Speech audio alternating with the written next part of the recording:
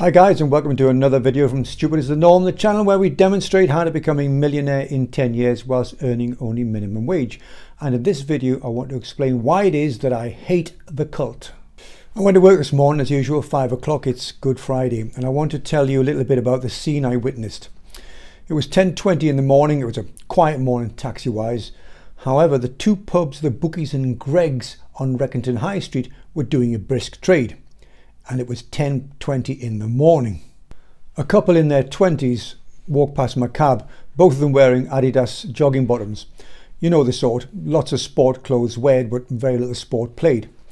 He was carrying a 12-pack of Fosters and she had a big family bag of Watsits, so there's lunch and dinner sorted.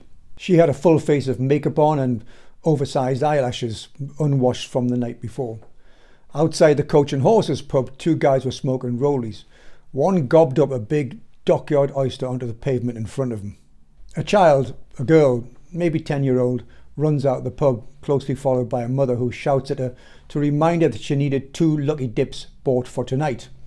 2 potential tickets to freedom, I guess. People would shout at each other across an empty road. It was a bit like a scene from a western. You know that, have you ever seen High Plains Drifter, the one where Clint Eastwood plays the ghost mayor?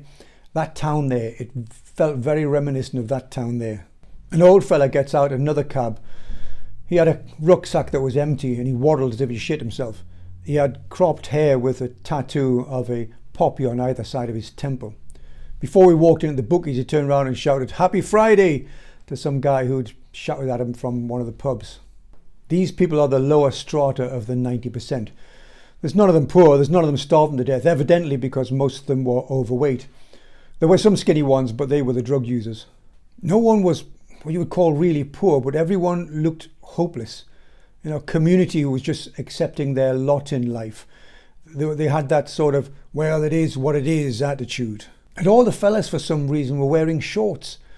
It's freaking freezing. There must be some as yet undetected correlation between learned helplessness and fellas wearing shorts. Because that's what it was learned helplessness, the adoption of a belief system with hopelessness at its core.